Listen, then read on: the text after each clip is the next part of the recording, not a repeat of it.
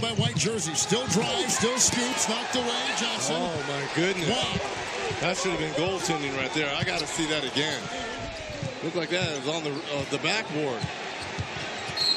Griffin bulldozing his way inside.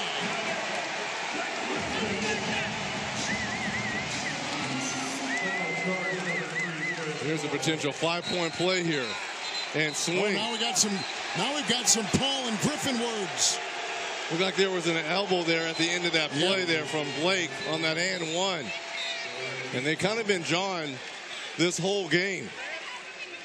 Paul picks up his second personal foul.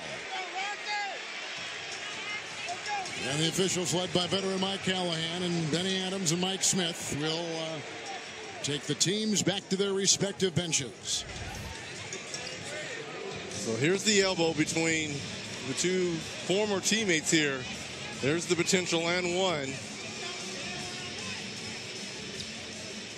And he was saying that was on the floor. I didn't see anything there. Look at this. The words were between D'Antoni and Blake Griffin. And then Trevor Ariza comes over with the little elbow shove. There was nothing between CP3 and Blake. And Coach D'Antoni was telling the officials that the call should have been on the floor. Yeah, absolutely. That's a goaltend. I mean, it happened so quickly. I would have to see that again. And Austin Rivers having words over here. Wednesday, February 28th is the next time these two teams get together. And I guarantee you this, there is going to be a long memory for both of these teams.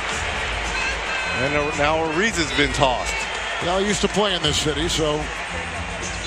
And he used to play won a championship too. Yeah, won a championship in he this played building. College basketball here, so he's a favorite. As Patrick Beverly and Jerry West have a discussion. Well, you know something's up when the logo has to come over and restore order. That's what I'm talking about. That's old school. He's shaking hands saying, you guys don't understand what toughness is. 60s basketball, that was tough. Now we're talking to the owner, Mr. Palmer. That's what I'd be talking to. Saying, these guys are soft. You guys don't understand what it was back in the day trying to go against Coos. Williams from outside.